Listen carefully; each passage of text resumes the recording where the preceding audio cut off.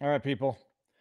There will be no intro tweet tonight, no intro Twitter video because um, I didn't have one lined up and I didn't tweet any interesting videos today. But my goodness, people, wait until tomorrow. I just hit my mic. Wait until tomorrow. By the way, I'm trying out another shirt. Who, what, when, where, why? Who, what, when, where, why? We're trying it. We're trying it all out. I'm going to be doing a live stream tomorrow, and it's not going to be Johnny Depp. How's my audio, by the way, before we even go further than this? How's the audio? Tamara Litch, or Tamara Leach, the woman who was accused of being the organizer of the Ottawa protest, locked up for 2.5 weeks before she got bail release terms, which were, to call them constitutionally onerous, would be the constitutional understatement of the history of the Constitution. She has had such onerous bail terms imposed on her so that she could at least breathe fresh air pending her trial on mischief-related charges related to that protest. She made a motion to reconsider some of the bail terms, which are being argued to be excessively unconstitutionally, totally unjustified. And the Crown of Canada came in, and if you're on the vivabarneslaw.locals.com community, you would have already seen the notice of application for bail review. The Crown, I don't know, strategically, maybe to potentially to punish her for having the audacity of asking that her bail terms be reconsidered, put in a notice to basically accuse her of having violated her bail terms, and they want to put her back in jail. And they want to put her back in jail because they're arguing that her having been nominated for the Justice Center for Constitutional Freedom's Freedom Award, Justice Award, named after, I forget the name of the individual who it's named after, Jonas, I want to say, an individual who escaped Eastern European communist authoritarian governments and came here and became an influential figure on freedom and, the ills of communism. The JCCF wants to give her the George Jonas Award, I think it's called. And they're now alleging that by virtue of the JCCF having, promised, or having said that she's going to get that award at a gala, that she breached her bail terms, and they want to put her back in jail, presumably seize her $20,000 bond. I think that's what she put out. The Crown is the state in Canada. It's the Crown is the royalty of government. They want to put her back in jail because they argue that her having been offered, granted, pledged this award, by the JCCF, put her in breach of her bail, and therefore she should be re-jailed until her trial. And they had a hearing on it today, and it's going into tomorrow. And apparently, it was wild, the hearing. Wild and nuts. And so there's going to be a webinar type broadcast where you can access and view the hearing. I'm not going to be able to rebroadcast any portion of the audio, video, screen grabs, whatever, but I'm going to listen to it and tweet with my mouth updates as this goes down, because apparently the Crown prosecutor was so out of line today with the judge. The judge said to the Crown prosecutor, you better cool it. You better take the pause to calm down, think about your behavior, and come back, and we'll start from scratch. And apparently when the Crown prosecutor came back, that's not how he did not start from scratch. So that's it. That's what we're going to be doing tomorrow. So tune in for that, because that's going to be phenomenal. I'm going to maybe start at 9:30, go over the articles. CBC had an article, Canadian Press had an article, go over the notice of application for the bail hearing. And it's, it will be no Johnny Depp nonsense, although I still don't think the Johnny Depp stuff is nonsense. But tomorrow, Tamara Litch, day 2 of her bail rehearing, which she initiated, and the Crown said, thank you for daring to challenge us. In order to thank you for that, we're going to try to put you back in jail on the basis that you being given an award by the JCCF puts you in breach of your bail conditions. And people still think Justin Trudeau still, wants to judge Putin for kicking out journalists from Russia when he acts worse than, like the worst dictator in Canada. Okay. Viva What does a zombie vegetarian eat? Grains. I get that one. I get that one. Standard disclaimers. Thank you very much, Jonathan Bailey. Super chats. YouTube takes 30%. If you do not like that and you don't want to support YouTube, we are simultaneously streaming on Rumble. Rumble has Rumble Rants, the equivalent of a super chat. Rumble takes 20%. So it's better for the creator, better to support a platform you like. But if you want to support us, best place, vivabarneslaw.locals.com. No legal advice, no medical advice, no election fortification advice. I hear kids screaming in the background. They're fighting over slime. Doesn't matter. Tonight we have Larry Sanger. For those of you who may not know, Larry Sanger is the co-founder of Wikipedia. Wikipedia. Who, what, when, why, where? He's the co-founder of Wikipedia, who left Wikipedia because he thought, I don't even want to say what I think Larry thought. We're going to let Larry say it for himself. It's going to be an amazing discussion. I'm going to take as many questions as you have that I do not get to in the chat, so put them in there. And Barnes will be joining us sooner than later. I hope I gave him the links. I'm sure I did because I have them. Let me bring in Larry. Larry, coming in hot. Sir, how are you doing? Good, good. Thanks for having me here. Chat, let me know if the audio, I think I may have to bring up Larry's audio, so let me know. Give a mic check 1, 2, or the elevator pitch, Larry, for those who don't know who you are. First, is it this one? Is this the one that's working? Or is this the one that's working? Oh, no, I think it's the one on your computer. No, that one's working. That one's working. This one right here? There you go. Okay. All right. That's why. Okay. Yeah. So what's the question? Sorry. Well, let's see. Elevator pitch before I delve into your deepest childhood memories before we come back to the present with Wikipedia. Okay. Elevator pitch. My elevator pitch would be actually for the encyclosphere. Basically, I think that what the world needs, if we're going to improve on Wikipedia, is to network together all of the other encyclopedias and make it really easy for other people who are writing encyclopedic content to publish their articles according to an open standard. An open encyclopedia standard. So it's called the encyclosphere because it's like the blogosphere. Just like the blogosphere uses RSS, we're adopting a new standard for encyclopedia articles. And by doing this, this is going to make it possible for new kinds of search engines in general, but certainly encyclopedia search engines that are going to, we think, change the way that people get their reference content. You're not going to be tethered to Wikipedia to easily, quickly find the best articles on everything. It will actually open up the competition to state the general definitions of every topic to the entire world, not just the people who can get along with Wikipedians. Okay, now I've lowered your volume, upped my volume. Everybody, let me know if this is good enough. Larry, I think I was watching some of your prior interviews today. I think you're in Ohio now? Yes. So where are you from, born and raised? How many generations American? What did your parents do? What was your childhood like? Not too long, but just so we can try to understand who you are as a human.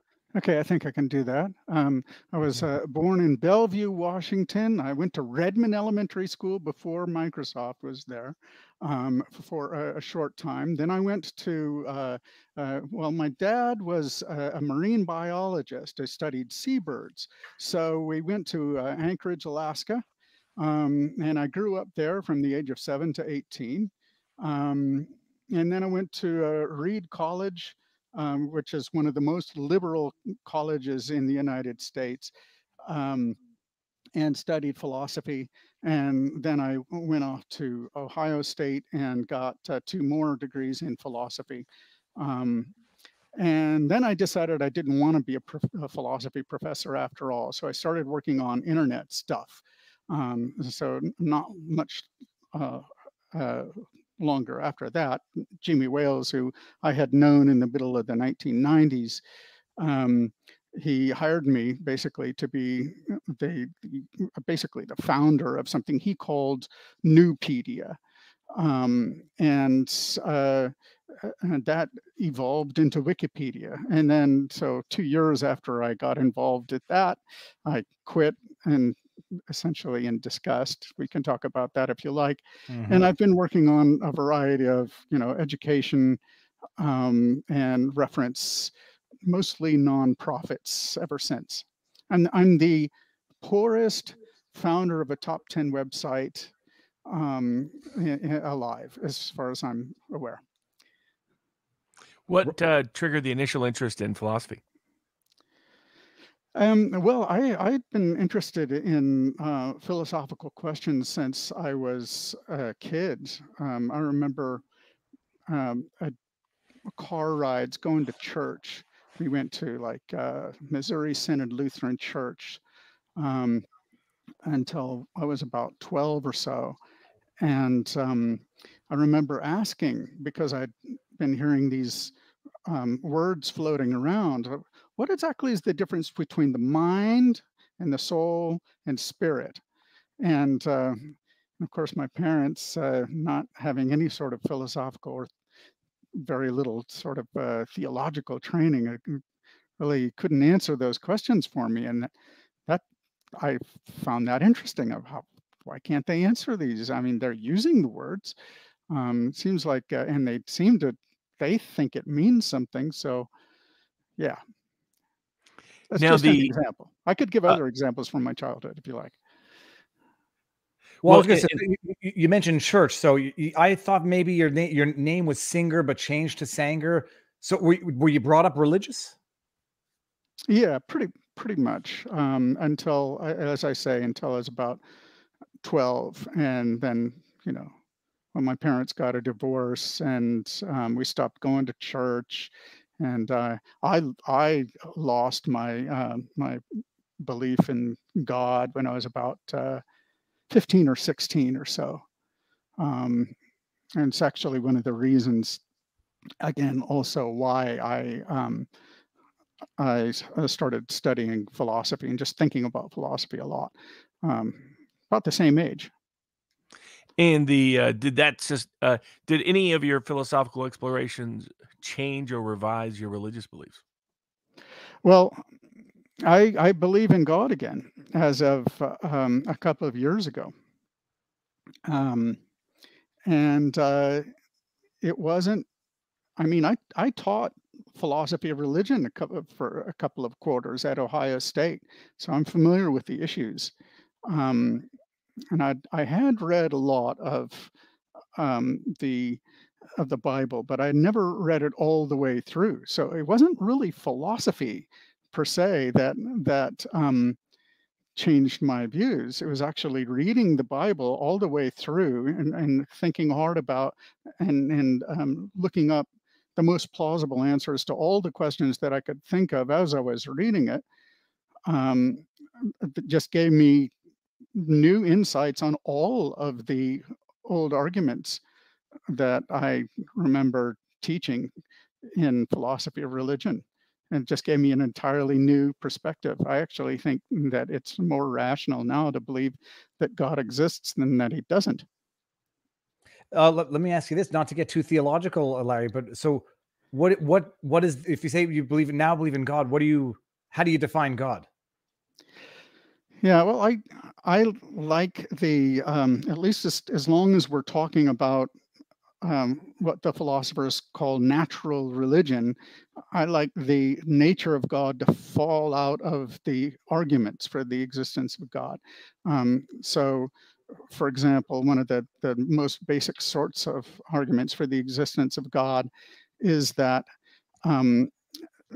there needs to be an explanation of why there is something rather than nothing. There needs to be an explanation of why the constants are as they are and not some other value, why the laws are as they are and not something else, why there was a certain amount of matter and a certain sort of configuration at the beginning of it all, and so forth.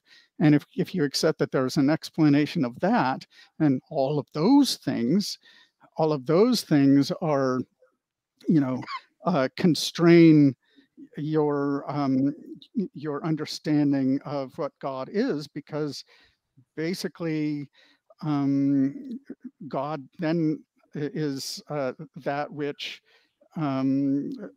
created time and space, and therefore God cannot exist as part of time and space. He created it. And that is then what it would mean to say that God is atemporal or eternal. Perhaps God's eternity might mean something else in addition to that. But you see what I'm saying? You go through the arguments for the existence of God, and that gives you insight on what the concepts that are sort of built into the arguments, what they mean. But unfortunately, it's I mean, I could give you like the typical philosopher's definition of God, and I could say that God is a spirit or a soul, which is the creator of the universe, and list off a few other things like that. But it doesn't really help very much. I think of now I think of God more as basically the subject of the Bible. That's actually more helpful. Yeah, you described in what philosophers are trying to explore was part of the reason that my brother entered philosophy. Philosophy of religion, and then all the other studies. He thinks I understand it, but it's not always easy because it gets a little esoteric and academic at times with its own arcane language internally. Though he has a good book we'll be discussing this Friday at vivabarneslaw.locals.com. Called "How Do You Know," which is how do you know anything? How do you figure things out? How do you I guess I never get the word right. Epistemology. Epistemological. Okay, yeah, all right, yeah, that's it. So he does that. He teaches philosophy and all that jazz. But it's interesting. What you described was similar to his curiosity in the first instance, and what led him to explore it. Now, from that, what led you to want to be interested in a global internet encyclopedia? Well, originally I just thought that it would be cool to be employed as an editor of an encyclopedia. And then when Jimmy Wales basically gave me the opportunity to start to be hired on, and my job description was, here, start an encyclopedia. It's like, wow, that sounds awesome. So that was my job. And when I did that, that just gave me a new set of goals and actually new set of skills. And I've since worked on all kinds of other encyclopedias in various capacities. Yeah, I'm now a large part of my motivation for continuing to work on encyclopedia projects. I'm not working on an encyclopedia anymore. I'm working on an encyclopedia network. So it's different. Anyway, yeah, I mean, I want to solve the problem that is Wikipedia. Basically, Wikipedia has all sorts of problems, and I feel a bit responsible for that, for unleashing it on the world. And I think I'm in a position, due to my history and due to my abilities, to actually do something about the problem, at least try. So I've been trying. Larry, I mean, I'm an idiot. I see the word wiki in a bunch of places, and I don't know what it means. You have Wikipedia, Wiktionary, what is it? Fan wiki, WikiLeaks. What is a wiki? A wiki is just a website that, at least in principle, anybody can edit. So you can, the most wide open wikis, like Wikipedia, in principle, you can go in without even creating an account, start editing the page, hit enter, save, and your latest version of the article will be overwritten the one before it, and it becomes what is known on that topic. Of course, wikis don't have to be encyclopedias. a lot of people think that, but wikis were around for 5 years before Wikipedia, and they were not really encyclopedias before that. It was more of a kind of discussion and, you know, feeling the community out for the sense of their notion about some software topic. That's what it was basically before that. Now, basically, it's, yeah. What was your original objective with Wikipedia? Well, to create the biggest, most useful encyclopedia, covered the, you know, more topics than had ever been covered, that was open to everybody in the world, that and that was neutral. In other words, that fairly represented a really broad collection of views, so that a rational person could read an article about a topic and come away with the tools that they would need to at least begin to form a good judgment on the topic without being propagandized, you know. Okay, so like I'm still picturing, whenever I think about a startup tech company or something, like I go to Facebook, I think of kids in a garage or wherever. How does Wikipedia start? What does it look like when it starts? And how do you write that first line of code that then becomes what Wikipedia is? Well, I wasn't a programmer. I mean, I learned a little programming afterwards. And that wasn't my job, and the code was already written, at least the first version. We used something called usemodwiki in the first version. But anyway, yeah, I drove across the country to Jimbo's office, and he had I guess, what, 4 or 5 people working there already, and it was a very small sort of thing in Pacific Beach, San Diego. And you know, we just sort of hung out and talked about what the basic requirements should be of a general, free, public participatory encyclopedia, and started it out relatively quickly on a series of, I don't know if you remember these, mailing lists. Back then, 20 years ago, there were mailing lists, and it's basically a discussion that happens via email across, you know, that could involve up to, you know, hundreds, even the biggest ones had thousands of people, you know, subscribed. And yeah, that's how it all started. And then we wrote software for that. I'm talking about Nupedia. And then after a year, basically, we adopted wiki software at my suggestion, and then Wikipedia developed out of that. And yeah, then it was just a matter of me filling out the basic pages, explaining how wikis work, and, you know, what the basic requirements of an encyclopedia article and so forth, and looking at the contributions that people had made and giving them feedback, that sort of thing. Yeah. How did Wikipedia, how quickly did it take off, or was there something that was really an event that made it kind of what it is today in terms of popularity? Well, the predecessor of Wikipedia was very, very slow to take off, which is actually why we started Wikipedia. So Wikipedia was really the second version of what the parent company of Wikipedia came up with. The first version was called Nupedia, and the parent company was Bomis. And Wikipedia,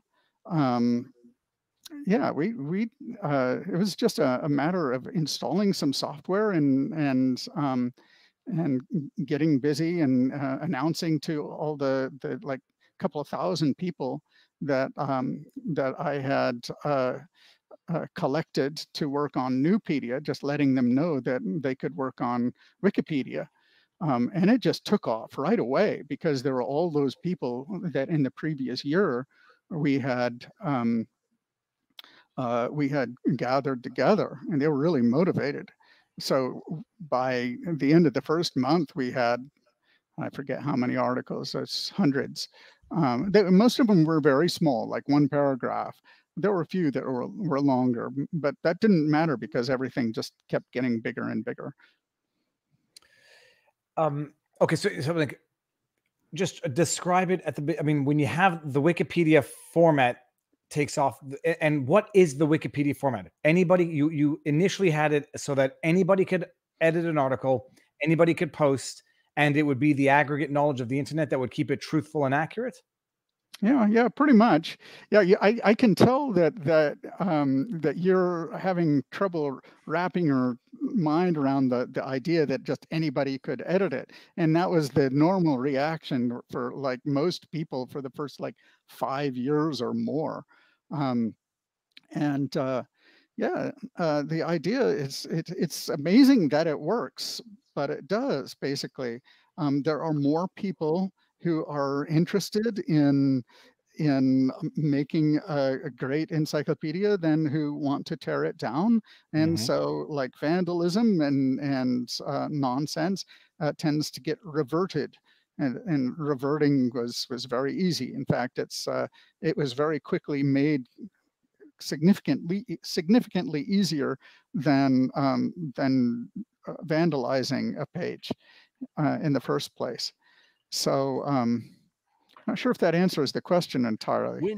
When did some of the editorial control start getting concentrated, in the sense that like I think I had a profile up on Wikipedia very early, stayed pretty stable until like I became more politically active, I guess, Yeah. perceived as such, 2014, 2015.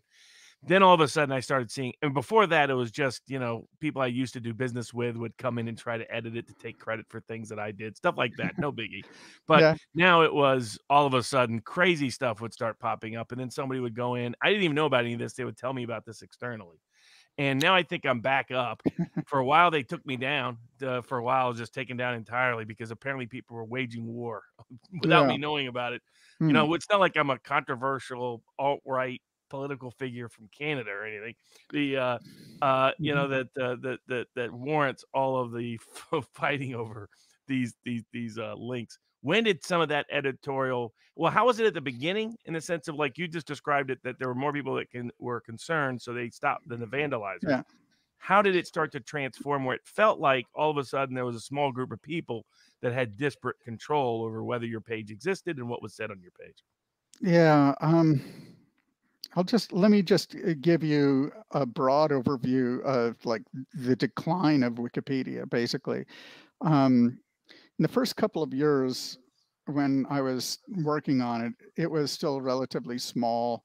And people were committed, like philosophically, to neutrality, and the notion that there would be any sort of cabal of especially privileged people would have been anathema. I mean, that'd be really frowned upon. By 2005 or so, I would say you started seeing certain articles having a definite slant, but they tended to be in science. So like the global warming article in 2005 already had, an alarmist slant to it. But a lot of the political articles were still not really quite biased. And some of them were, I think. But even by then, there were,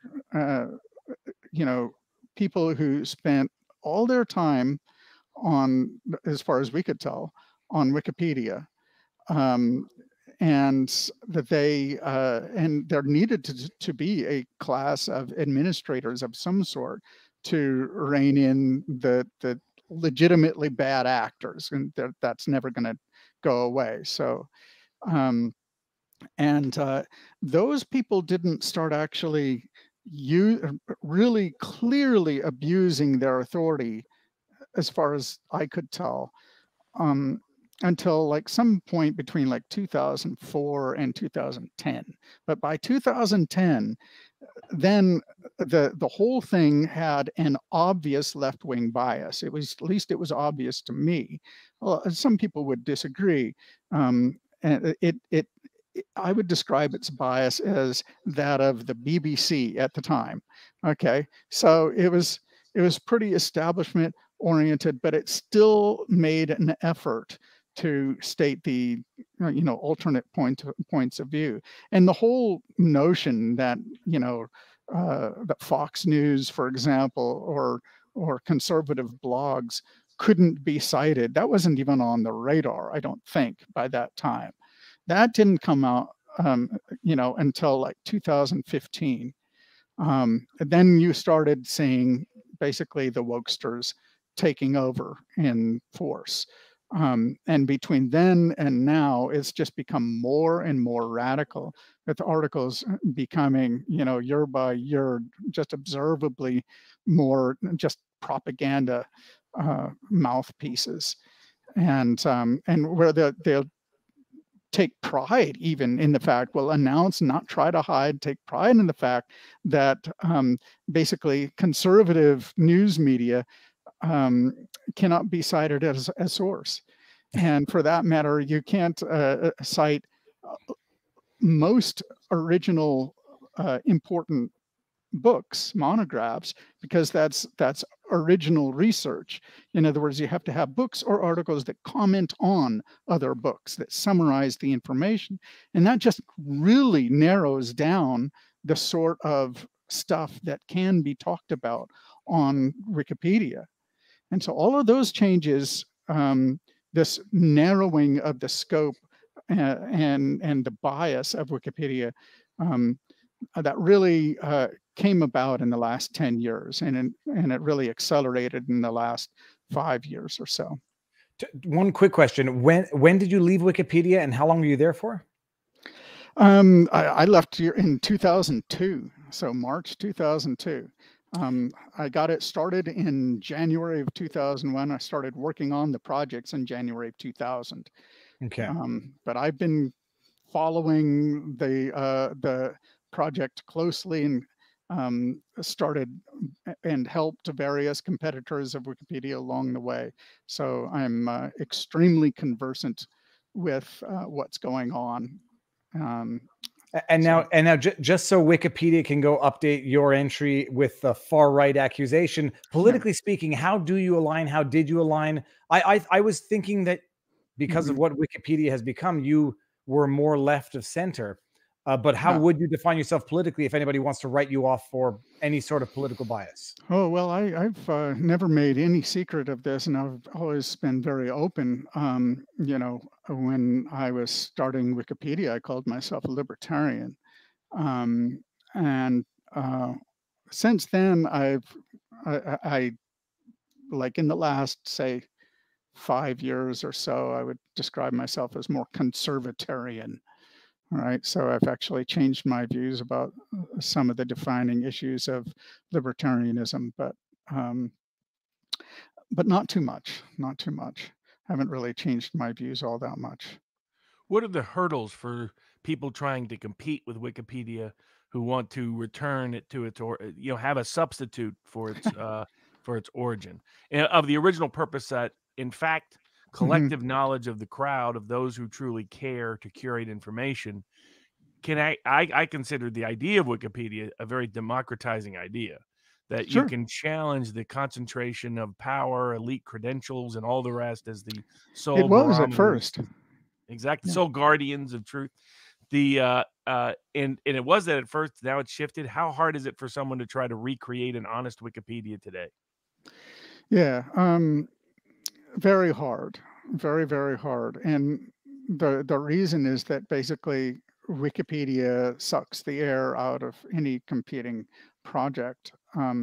It's really depressing to work for hours and hours on a really high quality encyclopedia article and then just never see it on the first page of results on Google. And that's what's going to happen if you go right for, uh, most other encyclopedias. Now, there's other competing encyclopedias that have always come up high, depending on the topic. If you search for your topic plus encyclopedia, right? And Britannica actually will show up in search results quite often, right? That's all right. But there's so many other encyclopedias. And of course, a lot of people have, spent hundreds of hours, thousands of hours on Wikipedia only to leave and then start their own competing encyclopedias, and they don't take off, right? I put a lot of time into Citizendium back in 2006 and 2007. The model was similar to Wikipedia, but we required the use of real names. We required that people endorse a sort of community charter, which got rid of a lot of the nonsense. And we had a special role approving articles for experts, but the experts weren't in control. That's just an example of something that I've worked on, and I've actually gave that away to one of the old contributors a couple of years ago, and she's been working on it. So it's still out there.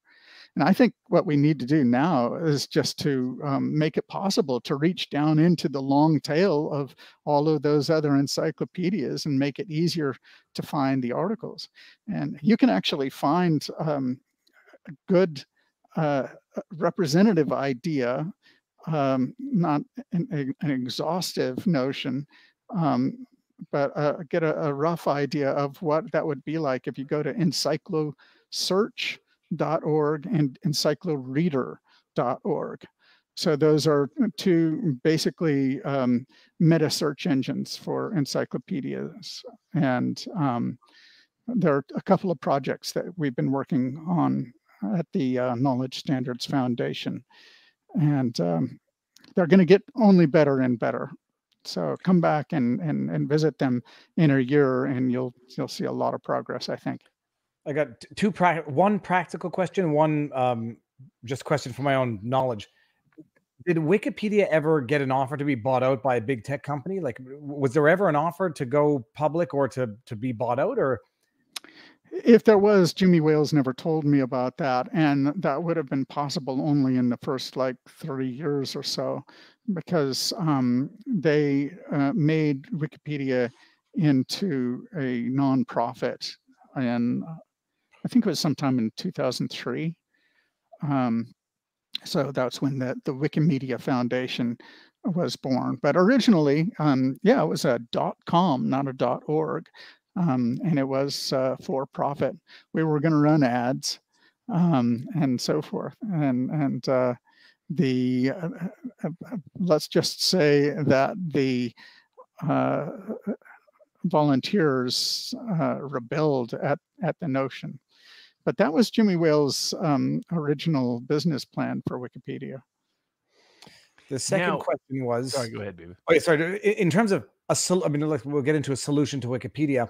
Why cannot they just outright ban, based on ISP or whatever, ban the clearly activist vandalizers of otherwise, decent entries? Why can't they kick out the activists to try to bring back some sort of neutrality? Oh, but the activists are in control at every level, so they would never do that. That the inmates have taken over the asylum long ago. And how does that work, that they're able to take over? In other words, is it the foundation that says this group of people will have final editorial control? No. I mean, basically, that's a good question. I mean, there's a lot to say on that question. I mean, the bottom line answer is I don't know. Yeah, I mean, it's what I would say is it looks organic, but it might not be. Let's put it that way. The whole process seemed to be an organic development where the people who were left, who did not just abandon the project in disgust, happened to be left wing. and they ganged up and drove out the people who were more right-wing and libertarian. And yeah, and that's where we are. And ultimately, those people elected people to the board of directors, which was sort of mostly bottom up. Yeah, and that's pretty much how it happened. But I actually think that there's various. I mean, let's just put it this way: once it looked like this would be an influential organ of public opinion, then the spy agencies and the PR firms would have been fools not to put in a lot of money buying up people who had the most clout in the system, setting them to work full time, consolidating their influence, and working on behalf of those of the highest bidders. Essentially, I actually think that's what has happened. Larry, do you have any idea what the annual budget of Wikipedia is now from the donations? Well, okay, look, you have to understand, when we talk about Wikipedia, we're talking about a volunteer project where, at least in theory, most of the people who work on it aren't getting paid. And they certainly aren't getting paid by the Wikimedia Foundation. Now, the Wikimedia Foundation has a budget, but their job is not to write or edit Wikipedia at all. I mean, it's funny, but it's true. But the one legitimate function that they have is to pay for and run the servers. Okay, so they got to do that. But there's all kinds of other people who have, as far as I can tell, I just describe it as make work jobs and get paid like $150,000 a year to do it in the Bay Area. And so what can I say? I can tell you what the budget is. It's like I think they're spending like tens of millions of dollars a year. I think might be like $50 million, and they raise like over $100 million per year now. But I mean, are they actually spending all that money on the development of content? Well, a little bit, yes. They have some grants that they give out to people who actually do work, but they're not employees of the foundation. Now, how much of their market dominance is due to Google manipulation versus just being first out, first up, and thus they just developed an organic market monopoly? Well, it's very common for people to say that it's not organic, that it was like Google from the beginning. Google realized that this is something that they ought to push. And for all I know, that is true. That could be true for sure. We know that now that Wikipedia, or that Google rather, is more than willing to put their fingers on the scales. So, but generally speaking, if Wikipedia has the only substantive article on a subject, then when people are just looking for a general introduction to the subject, of course that's gonna rise to the top organically, and probably should for any encyclopedia. And I think that's also going to be that will be explain a lot of their market dominance. So I don't know how much of it, though. Like I say, I actually think that probably Google has had their thumb on the scales, because Google is basically, people use Google to find Wikipedia articles like what, a third of the time when they're searching. So I don't know. Well, actually, Larry, I mean, Robert, if you guys know, either of you know, who are the biggest donors? Are there government entities or interested parties, or is this purely like grassroots Bernie Sanders type donations?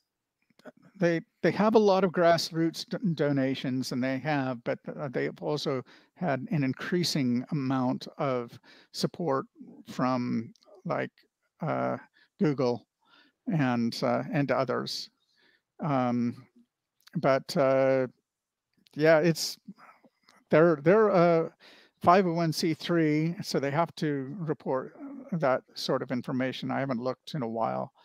But yeah, they do get some big donations from power players in Silicon Valley, which again, they can't directly control the editorial goings on Wikipedia, because the Wikimedia Foundation doesn't directly control the goings on Wikipedia. But I would assume that anyone who really wants to influence articles, they'll just be buying up the influential people on Wikipedia, right? And then I imagine there's, to a certain extent, there's a bidding war going on. I can't prove it. To some extent, I can actually, but yeah. Well, maybe we could look up an example. Do you want to pull up David Freiheit? Oh no, forget that. We did that one earlier today. Let's pull up. Let me just get up who. Well, I just actually had my wiki there, but it hasn't been edited since April 11th. Let's pull up Robert Alex Jones. Sure. Let's see Alex Jones. We don't see it yet. Sorry, hold on. I thought we were looking at my screen. I just put in Alex Jones and didn't even put in Wikipedia, and lo and behold, it's by and large, the Wikipedia result is always the first result to come up of anything. Alex Emmerich Jones, I like that middle name, is an American far-right radio show host. I love how they added far-right now. Of course. And now I want to go down and see it. An interview with Alex Jones, America's leading and proudest conspiracy theorist. Oh, for God's sake, I can't even stand it. But it's, oh, wow. Okay, he's got a long one. Oh, yeah. So now, when was it last edited? We can go down to the bottom. First of all, what is the difference between this one and mine, which has red in it? Like, are there like different tiers of Wikipedia pages? That has red in it? You mean like has red links in it? No, a red is sort of here. David Freiheit. I can't even spell my own name. If you look at mine, it has red on the side. Right. And it looks like it's less official, like in a way, than Alex Emmerich Jones. It's just a different info box. That's the only difference. So the info box that you're using, or that is being used for your article, it has a different styling. That's all. Okay. That's all. So the box on the right side is called an info box, and yeah. So we look at this. You have, I mean, I guess we go to the important part are the footnotes or the citations. Like what is the most important part of assessing any individual Wikipedia entry? That's a good question. Generally speaking, nobody gets past the first few sentences. Certainly, they don't get past the first two paragraphs. So I would say that. I think for a researcher, of course, the footnotes are very important. Although there's been some attention given to, just how well what is the content of a footnote, what it's supposed to support, and the actual the contents of the article in the footnote, or the book in the footnote. Now, a lot of times they're just misused, that the footnoting is actually really bad. But to the extent that it has a substantive, roughly correct footnotes, that's useful for researchers. But like for the average everyday person, what we need to look at is the info box and the first couple paragraphs, especially the first definition, the first sentence, or the definition of the article. Yeah, hold on. Let's just go back and see. So we saw the first definition is Alex Jones is a far right conspiracy theorist. Yeah. I know. I believe the far right is a recent addition, but I don't know. As of when? I doubt it. I bet it's been there for years. Okay. Because of who he is.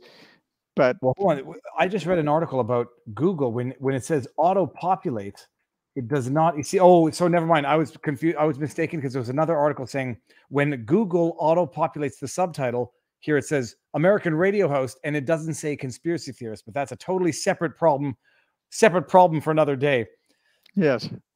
Yeah. Yeah. Well, but if you look at the search results, it actually appears in Google, right? I mean, just look at the first two lines that it has there in the blurb about the article, right? It says Alexander Emmerich Jones, born blah blah blah, is an American far right radio show and prominent conspiracy theorist. So it's already got the dismissive language in the article. So they tell you in the first paragraph or the first sentence even of the article, they tell you what to think right in the beginning.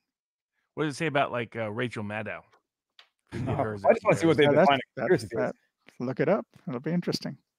Look at this. Conspiracy theory is an explanation for an event or situation that invokes a conspiracy by sinister and powerful groups. Wow. Okay. Let's go see what Rachel Maddow. Let's see what Rachel Maddow. Yes. When other explanations are more probable, it concludes. Yes. Yeah, exactly. American television presenter. Implausible. Here, let's just see. A conspiracy theorist. Oh, wait. Oh, God. What am I doing here? I don't want to look at that. Well, here's an interesting point. Notice Maddow's MSNBC site comes up. Yep. Up until a couple of years ago, if you typed in Alex Jones, InfoWars came up. Google now suppresses all of that so that his Wikipedia is what comes up first. That's right. And now we go. She's second, and she is 49. She is liberal. She is called liberal, so that's something. Yep. Okay. But otherwise, she's a program host, liberal political commentator, hosts the show on MSNBC. And that's about it. She received multiple Emmy Awards for her broadcasting work and a Grammy Award. Wow. Is Allison Morrow up on there? Because I mean, she's an Emmy Award winner too. So I'd be curious. Does Allison Morrow have her own Wikipedia? Come on, let's see. I'm not even going to put in Wiki. Dog hair all over me. I don't even know who this is. Oh, so she's a former. Oh yeah, there you go, Wikipedia. Former. She only has a no, that's not it. So that's not a Wikipedia. No, it isn't. I think this Allison Morrow might not actually be in Wikipedia if it's not coming up in the person. Well, and that's what's fast. For a period of time, I disappeared from Wikipedia. So I've been up there for almost a decade or however long it was. Then all of a sudden it was, and so someone let me know you're no longer up. And I'm like, oh, that's interesting. And so somebody looked into it. And I was no longer a public figure. I was like, hold on a second. I've been a public figure for a decade. I'm more public now than ever before. And I'm somehow no longer a public figure. That was their first way of trying to handle it. Hold on. Chat just said, pull up Jimmy Dore. Let's see how this works now. Jimmy Dore. Okay, guys, forgive me. Okay, here we go. Wikipedia. Yep. Well, it's not an unflattering picture. That's already a start. He's 56. Well, he hides it well. Good for him. James Patrick Anthony Dore is an American comedian, political commentator, and YouTube personality. Okay, very neutral. He is the host of the Jimmy Dore Show. Okay, it looks good. I guess we got to go to controversy. Is there any controversy? Political views. It's going to be more. There'll be what you're seeing is almost anybody you can make. I think Glenn Greenwald they'll probably still treat fair because he's no way. I disagree. Try it. Oh, let's take a look at that then. Let's play the wiki gambling. So his Twitter comes up first. Interesting, Glenn Greenwald. Where is okay? Here we go. Glenn Greenwald, very flat. That's what he looks like. Yeah. He's 50. Yeah, that is how he looks like. Dude, okay, another young-looking dude. Glenn Greenwald is an American journalist, author, and lawyer. Very good. In 1996, he founded a law firm concentrating on First Amendment litigation. He began blogging on national security. Looks decent. I stand corrected. There really isn't. It's gotten better over the last year or so. There's been some improvement because they were getting so political in ways that they were going after too many people. How do they define me currently? Who does the chat want to I pull up assume here? it's just a lawyer. Wiki roulette. Who should we pull up next, chat? Yeah, you can try to go ahead and pull me up. Robert Barnes, lawyer. There's a Robert Barnes that was a preacher who got hung in the tower. He's a namesake ancestor, but that's one of the other ones that's up on the. And then there's the Washington Post reporter. So yeah, there we Twitter's go. Barnes LLP. Wikipedia's second. There it is. Okay, boom. No picture. Born now, what to do they a have at the Baptist. Top there? What is all that, Larry? At the top there. This. Right. Well, that basically is a notice. It's supposed to be aimed at the readers. It really helps the people who are working on it more. Yeah, it just uses a sort of standard template, and it makes it easy for them to track what they consider to be problems with the article. Yeah, in this case, it's a multiple issues template. They're okay. At the beginning, and at the very top, it's now apolitical. VivaBarnesLaw.locals.com. Now that because anybody can contribute to Wikipedia still, right? Well, theoretically, the thing is, a lot of people report the experience of going in, trying to edit an article, and regardless of how well supported their edits are, and innocuous the edits are, they're just instantly reverted. And either without an explanation or with a really unpersuasive, unhelpful explanation on what's called the talk page. Yeah, it is a mess. You can't really participate, especially on anything controversial, unless you are playing the game very well. New people are not welcome on any but very obscure topics. And even there, maybe not. Depends on who is sort of managing those topics. Larry, here's the question. I mean, how do you repair Wikipedia to the extent it can be repaired? And alternatively, if it can't be, how do you turn it into MySpace? How do you end Wikipedia as any sort of source, let alone a reliable source? Because I don't think people think that. So when you say how do you repair it, do you mean how do you make Wikipedia better, like more neutral, for example? Yeah, or return to its origin. To return to its origin of being a democratizing source of influence that seeks out the objectives that an encyclopedia did, which was to be as neutral as possible. I don't see how that can happen at all. And basically, Wikipedia is self-governing, and self-governing, self-selecting online organizations are inherently, I mean, once they get started, once they reach a certain level of critical mass, they can't really change radically from where they are at that point. Basically, people who don't like the system as it is, they leave in disgust. People who like it tend to get awarded with more and more authority in the system. So it's an inherently it's basically like conservative Washington, system. Yeah, I suppose. Yeah.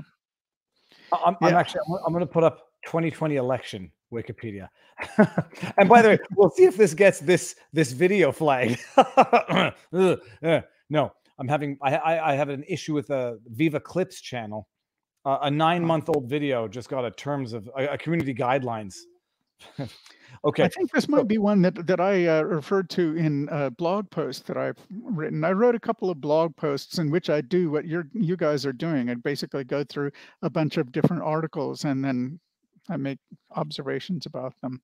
Well, let's Larry, do it in real time for us, but don't say anything that gets us in trouble here. Okay. Okay. The 2020 U.S. presidential election was the most secure election in the history of America, and challenging it is a criminal offense. Sorry, that's not what it says yet. was the 59th quadrennial presidential election. How much is it? This is so objective, it lacks objectivity. In a competitive primary that featured the most candidates for any political party in the modern era of American politics, Biden secured the Democratic nomination over his closest rival, Senator Bernie Sanders. Let's just see what. It's interesting how they define Kamala Harris. Kamala Harris is defined by her identity. Hold on, did I see it? How do I do this? It was right where you were at. Oh, yeah, there we go.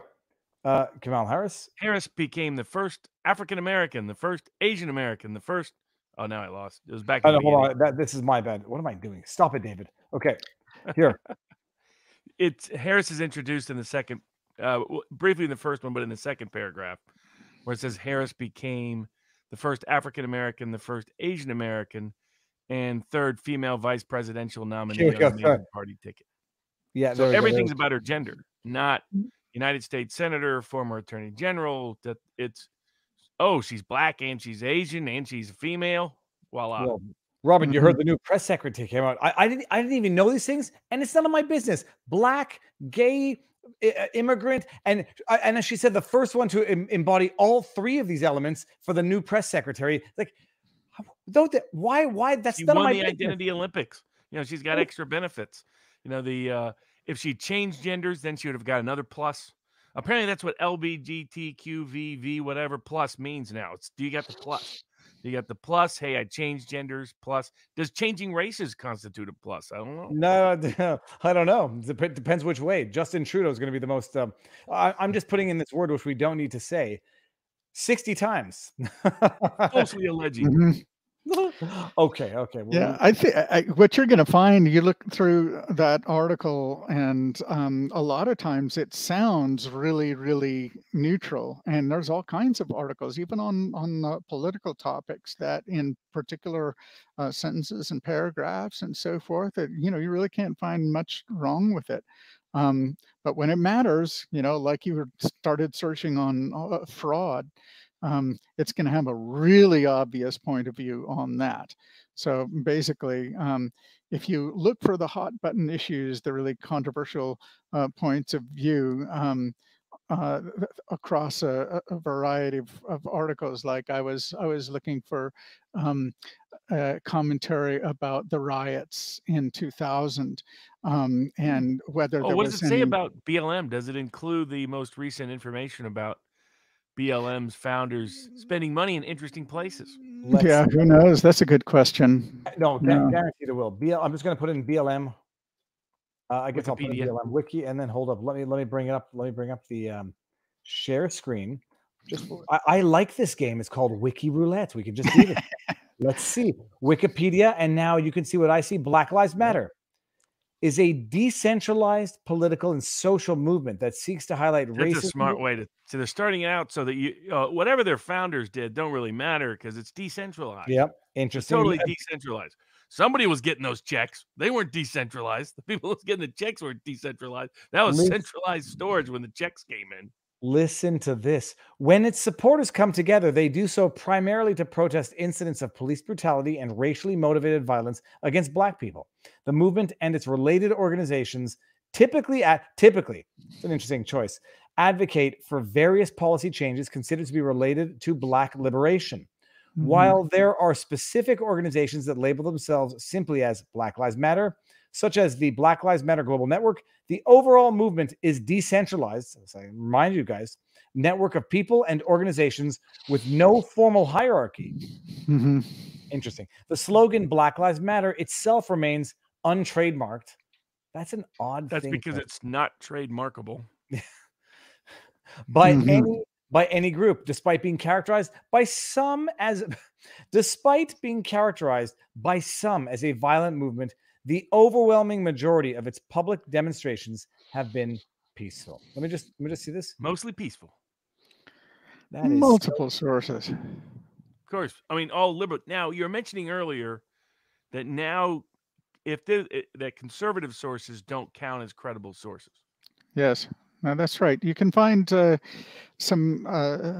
one page in particular that has a big long table of different news sources, and it's color coded, green, red, and orange, I think, basically saying whether a given source is usable.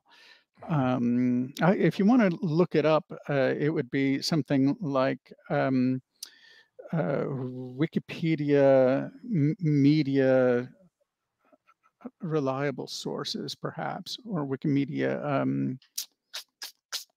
All that I know, by the way, is that mansions did not come up once. It might come up if you. Wikipedia articles should be based mainly on a reliable set. This is Wikipedia. If you go to that article, it'll be linked from there. Why do they say go secondary down, sources? actually. Because from a historical perspective, primary sources are always preferred. So why did Wikipedia make the choice to go to secondary sources? Yeah, it's rooted, the thinking is rooted in something that's very legitimate, which is that you don't want people making up their own sources. No, you don't want to have them publishing their own original research within what should be just basically summaries of what is known. But then people have basically, they say that if you cite too many primary sources, then you are essentially doing original research about that. Like if I cite, I don't know, The Conscience of a Conservative by Barry Goldwater, then that's a problem. Even if I'm writing about Goldwater, I should be citing someone who is citing The Conscience of a Conservative, or writing a book about Goldwater, because then it is more objective or something. I don't know. Yeah, I'll give an example of this as to where Wikipedia can have real weight is also in the area of foreign policy. So if you look up Vladimir Putin, you're going to find that Wikipedia all of a sudden is a big fan of conspiracy theories. Every crazy, kooky conspiracy theory ever about Vladimir Putin is pretty much in there. Or hey, I can see the Ghost of Kiev as a Wikipedia link. Let's see this here. Ghost of Kiev. They do acknowledge now to a fictitious flying ace. Oh boy. Yeah, someone asked, does Wikipedia have its own Wikipedia entry that can be edited by anybody? Oh yeah, right there. It was right there. You had it at the top.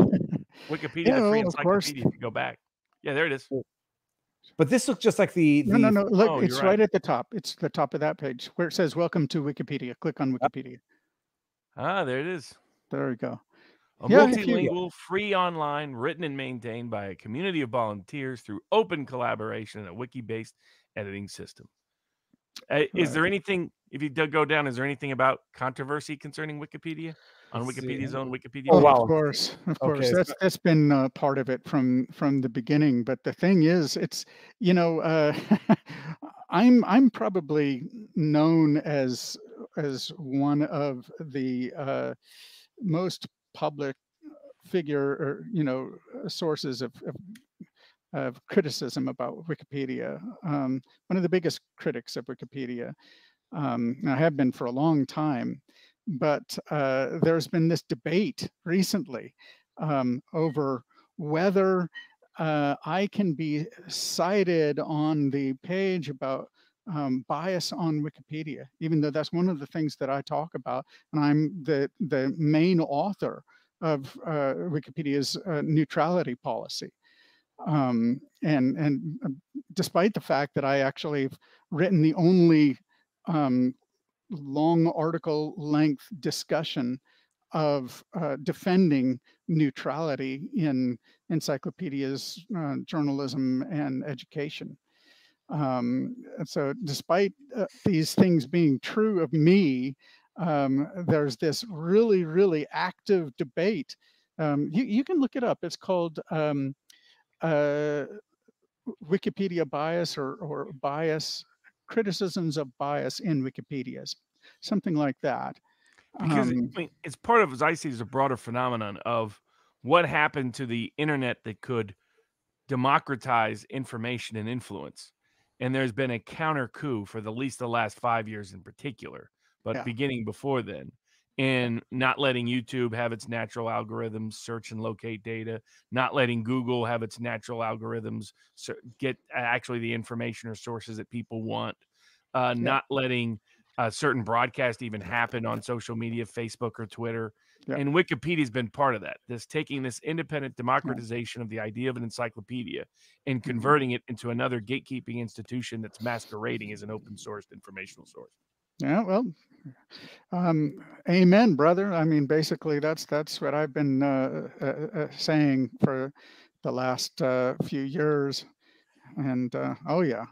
So now, so Larry, what are you well, like, what are you working on that can be the next? Well, first of all, let me back it up. What can you do to prevent any new entity that will give Wikipedia a run for its money now from turning into Wikipedia, left or right? Like, I would not feel any better if it were as much of a right-wing bias infiltration as left-wing. So how do you, what's the cure to the problem, not rather the cure to this particular problem? Yeah, that's actually one of the questions I asked myself when I was refining the idea that I'm pursuing right now. Because I agree, you don't want any solution to basically be co-opted by the powers that be. So how do you do that? Well, the internet has a solution to that in general. And that is to have truly decentralized, technically neutral networks. So think about how the blogosphere works. If you have a blog or a news organization that syndicates its articles using RSS, you can put out your content using this standard, and then others can aggregate that content, news and blogs, in what are called news readers or feed readers. And the whole thing is, you can't really say that it's biased or unbiased because it's the internet, right? It's just a window into a part of the internet called the blogosphere, right? It's defined by the fact that all of those different sources use RSS, which is a technical standard. It doesn't have any sort of means in it whatsoever that would enable it to be to become ideologically biased, right? Well, we should do the same thing with encyclopedias, basically. We need to make a decentralized network of encyclopedias. And after the blogosphere, I call it the encyclosphere. And in order to make that happen, basically, there's actually a lot of things that need to take place. We need to have the actual content standard. We actually have a file format. It's called the ZWI file format. It's actually just a kind of zip file, and it has a specification for all the different kinds of files that need to be in it, and it represents in a standardized way that can be used by actually all kinds of different kinds of content, but certainly encyclopedia articles. It has a standard way for representing them, and you can open certain pages in there, and it looks the same across all of the different sources. And you don't actually have to even include the article itself. You can just have the metadata about the article as part of this ZWI file. And then the combination of the free articles and the proprietary metadata about the proprietary articles, you can build search engines, right? And you can build readers. So that's why we have EncycloReader and EncycloSearch. Those, again, encycloreader.org, encyclosearch.org. On the reader thing, you can actually read some free encyclopedias. They're not all there, so I mean, what we're trying to do is very big, and so we haven't like gone out whole hog and downloaded millions and millions of articles, but we're going to when all the kinks are worked out. But it's working pretty well right now. And it's going to get a lot better. I'm going to feel comfortable basically downloading all of Wikipedia into this format, I think by the end of this year. And when we're doing Wikipedia, we'll be doing probably most of everything else. And that's going to be really neat. You'll have like an instant search. You go to either of those websites that I told you about. And here's the other thing: if it's going to be truly decentralized, then you can't be locked into using any one set of software, right? In any one platform. So and it also, there can't be just one aggregator, right? There actually has to be multiple options. So we actually are running 2 different aggregators independently, and we're building 2 different search engines independently, and we're making sure that they can interact with each other and share data across them.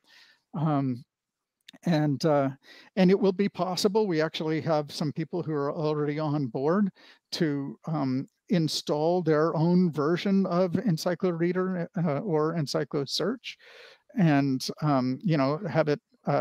It'll be like it's open source software, right? So anybody will be able to use it, and we'll make it so that it's easy to adapt, just like WordPress, right? So these are going to be like the WordPress type applications, but for the encyclosphere. You'll be able to actually edit encyclopedias using this software, but which draw from blogs and all kinds of other sources all around the internet. So just different windows into the same overall decentralized body of content. Oh, Larry, I think after this ends, I'm introducing you to someone I know, and it might be the match made in heaven. But Robert, hold on. I know you have a question, Robert. Someone said, look up the Great Reset. Okay, this is I'm just going to show you that this is legit. I'm going to highlight and hit enter again, just so it repopulates. Entry number 1, WeForm, Great Reset. Entry number 2, WeForm, Great Reset. Entry number 3, I don't think I've seen 3 top art. How does this happen, Larry? Are they buying this from Google? Who knows? I couldn't tell you, to tell the honest truth. So and then the fourth one, Wikipedia. Here you go. The fourth result is Wikipedia. The Great Reset is the name of the 50th. By the way, 2 years ago, this was called a conspiracy theory by Wikipedia's own definition. The Great Reset is the name of the 50th annual meeting of the World Economic Forum. The World Economic Forum. Just the name of a meeting. That's funny. Yeah, no, it got videos flagged 2 years ago on YouTube. It brought together high-profile business and political leaders convened by Charles, Prince of Wales. There's no H in there. And the WEF. And okay, whatever. Just everyone can go read that. I just love the fact that the first 3 results are the WEF form itself. That's unique. Okay, Robert, sorry, I know you had a question there. Oh no, so are you confident in the capacity of this to be a solution to return to the roots of Wikipedia and offer a meaningful alternative? And what do you think the time frame is for the delivery of that? The answer is yes. Basically, I've been thinking through different possible solutions since basically 2005 or so. I've tried personally to develop a few different kinds of solutions. And I think actually, basically for the reason that you brought up before, there's basically we have to have a guarantee against being taken over by the left. It has to be an independent network that is robust. Let's put it this way: as long as the funding doesn't run out, it's going to happen.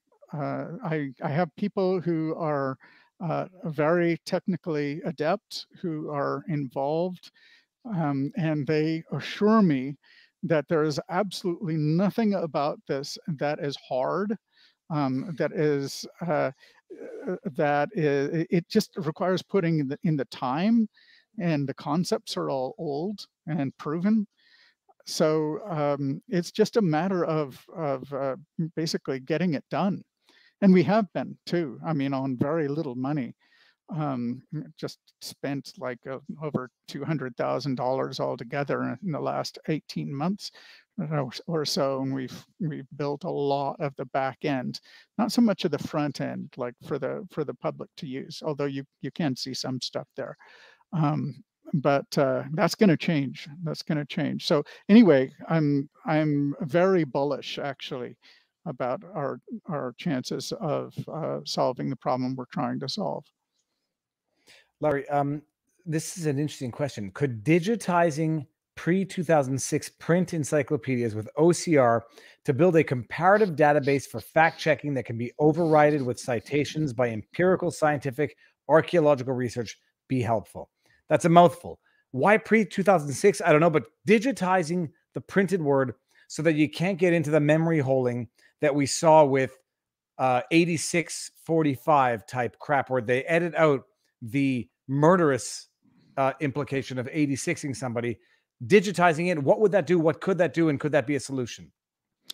Yeah, well, I mean, basically what we're working on is the technology of doing something like that. It supports that sort of thing. We're going to be encouraging and actually we will build the tools for existing encyclopedias. And this includes obviously traditional reference publishers and people who own the copyrights to those older encyclopedias. We'll give them the all of what they need basically in order to get that stuff online.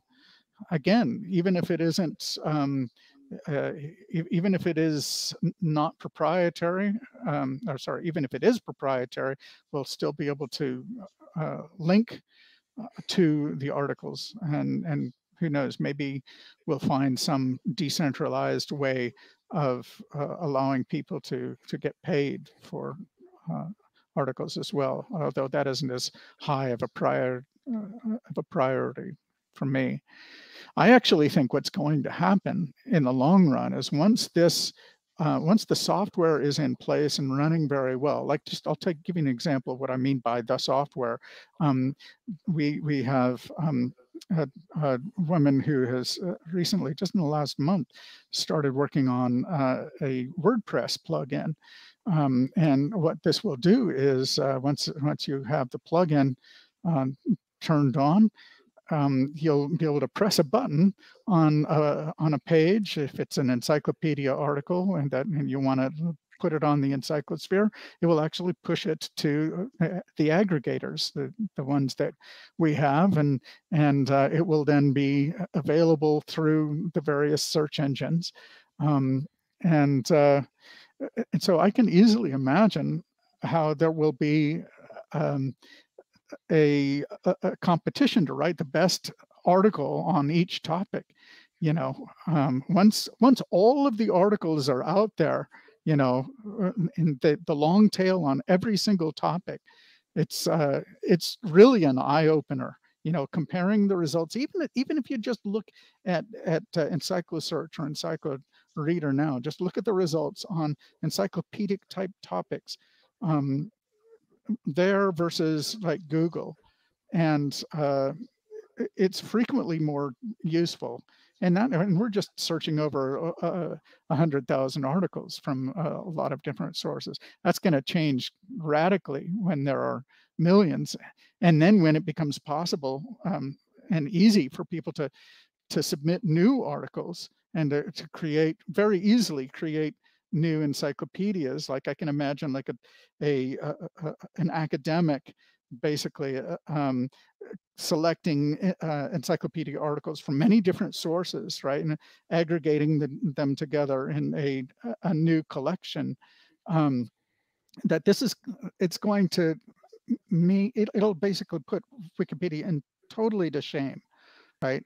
And then I haven't even started talking about the rating system, or I should say the rating systems that will arise. So we'll have support for multiple competing ratings and ways of aggregating the ratings.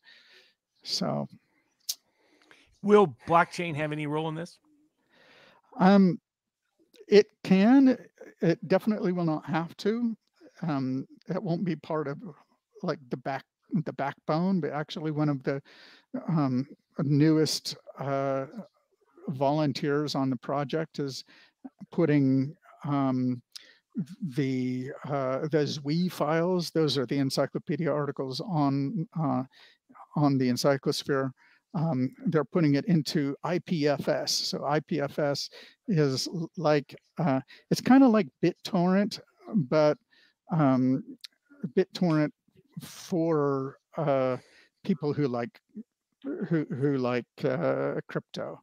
So yeah, it actually has an associated coin, Filecoin. I don't think that's necessarily required or that it's going to be the answer, but we're going to support people who want to do that. In fact, one of the organizations who originally supported this idea, I worked for them for almost 2 years, Everpedia, and they also are committed. They haven't started it yet, but they're going to have a strong commitment. Recently repeated that they're going to put that on their blockchain. So, yeah. Larry, I'm an idiot and I will always be an idiot. What the hell is blockchain? How does it work? And what is it? How is it a solution to anything other than confusing an adult? It's hard to explain very briefly, but you can think of it as a kind of distributed database, but it's made in a certain way, right? Each new addition to the database is appended to the end of the last addition to the database, and exactly how things get added, that's how the different blockchains differ. So in the case of like the Everpedia blockchain, for example, anyone can propose a new addition in the form of a new article or an edit to an article. Whether it remains on the blockchain, though, depends on the vote of the people who hold tokens. So if there are more tokens devoted to a yes vote than a no vote, then the change stays up. That's just an example of how somebody might use a blockchain. So, and not all blockchains use voting at all. Some of them, that actually would be proof of stake. I'm not even trying to explain why it's called proof of stake. It involves staking something. And then, but Bitcoin uses a different way of determining whether a new block is added to the blockchain. It uses proof of work, right? And it's just relatively easy to see if a certain number satisfies the mathematical conditions that are needed to accept something as a new block, as a new Bitcoin. So when somebody comes up with a new number that represents a Bitcoin, then it's added as a Bitcoin. So anyway, it's highly technical. I know. I'm sorry, but it's. I understand. So blockchain, it's a block built on the next part, which forms a chain. What happens if you cut the chain in half? How do you maintain the data from one end of the blockchain to the other? Yeah. Well, again, that's another way in which different blockchains differ from each other. But some of them literally vote across what are called the block producers, and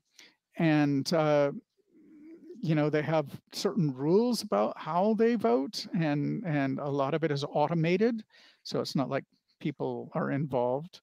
But people can get they can get involved under certain circumstances.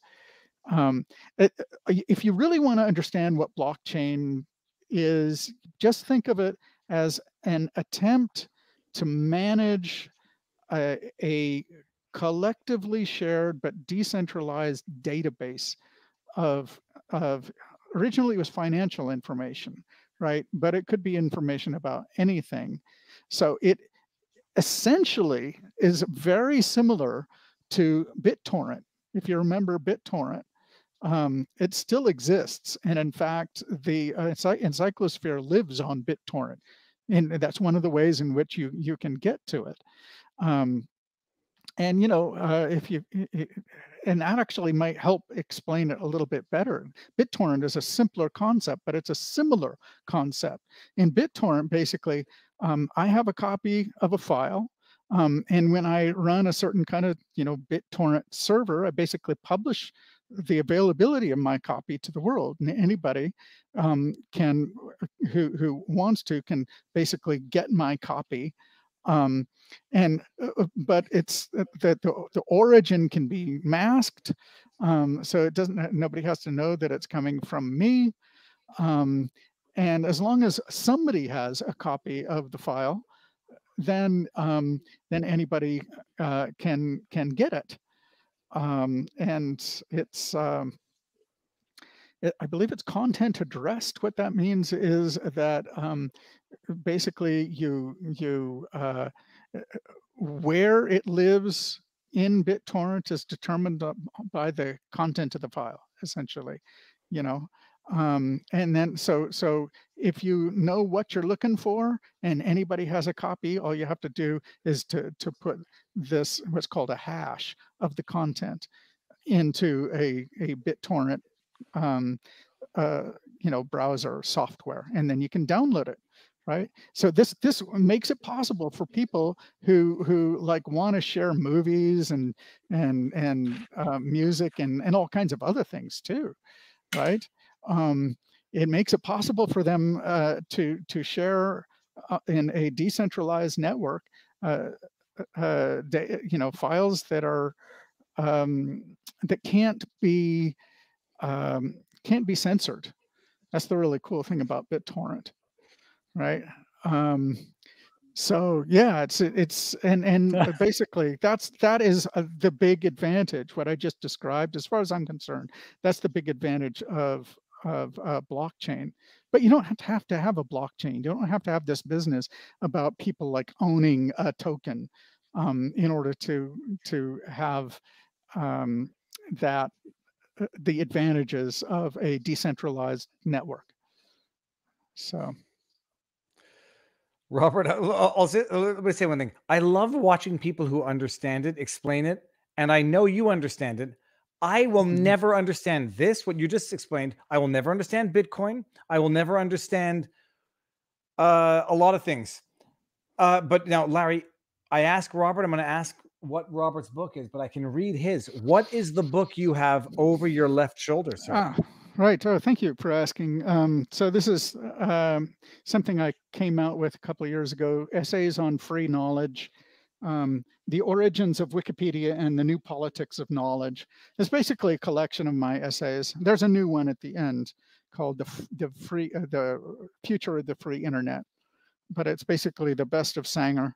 Some of this is not online anymore, actually. Well, it's available on. I'm gonna put an Amazon affiliate link in if I'm thinking business. But that'd be awesome. Is it on Amazon? It's on Amazon, yeah. And if you just want to get the digital file, you can find it on Gumroad. I actually have an audiobook version if you want to listen to it. So it's on Audible. Who reads it, Larry? Is it you that reads it? Me. Yeah, me. Dude, amazing. Yeah. So hold on. It's called. I'm going to put it in the back here. It's called Essays on Free Knowledge by Larry Sanger. Essays on Free Knowledge. Done. I will post that afterwards. Where can people find you now for what you're doing? What is your current project? And by the way, I Googled you. You are the net worth, not among the what you should be for what you've done. I had to do it when you said top 10 companies in the world, Wikipedia, which has now gone from what would have otherwise been a valuable commodity for private enterprise to toxic, to be burnt and sent to the bowels of digital hell. What are you working on right now? Well, I'm working on the Knowledge Standards Foundation, and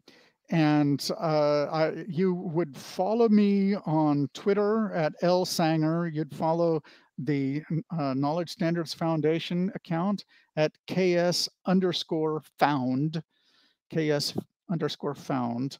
That's on Twitter. I believe we have a Facebook account, but we don't use it so much. If you want to like get involved, if you just want to like track us, then get on our mailing list, and we won't spam you too much. Just like once or twice a month at the very most. Lately, it's been like once every 3 months. Just giving you updates. We don't sell your address, but it's encyclosphere.org. Encyclosphere, just like it sounds. Yeah, just in the middle of the front page, there's a sign up form. Just sign up there. If you're interested in coding, if you actually like the vision that I've outlined here, and you actually want to participate in developing the software, or if you run an encyclopedia or anything like that, and you have any sort of technical competence, even if you're just like a power user, you should get involved. And the way to get involved actively with the development community is on Slack. So we've got a Slack group, and there's a link to that in the intro email. There should be. So if you sign up, then we'll send you about a link for that. And yeah. I think we might end it on this one, but serious question: how do you protect Encyclosphere from the CIA? Yeah, well, that's kind of like asking, how do you protect the blogosphere from the CIA? My guess is you can't ultimately. Like, if they really, really, really want to take over something, they will find a way. But I don't think we can do a lot more than what we've done so far, and that is, like, we have a small board with people who are very committed to internet freedom, essentially, and serious-minded neutrality, essentially. And we're always going to be committed to that by principle and by our published standards. And I, at least, am going to make it very clear, and I have made it very clear, that no part of our standards will involve making editorial decisions at all. That they're going to be content neutral, and then they won't pose a target that can be controlled the way that Twitter or Facebook can be, because they have to have some sort of moderation system. So we're not going to have a moderation system any more than the blogosphere will. We will support ratings, though, but it will be multiple ratings, and there isn't going to be any official rating for the articles. So, yep. Okay, last question. Can you give everybody once again those two places they can go right now to search that you mentioned earlier? It's encyclosearch.org and encycloreader.org, just like it sounds. Yep. There's actually a number of others. If you're interested in the other projects that we have going, just go to our projects page on Encyclo. And in fact, if you remember Encyclosphere, just go to encyclosphere.org and you'll find links to everything on our projects page. I'm gonna post all of the links in the pinned comment once this finishes publishing on YouTube. Cool, Larry, thanks. It's amazing, man.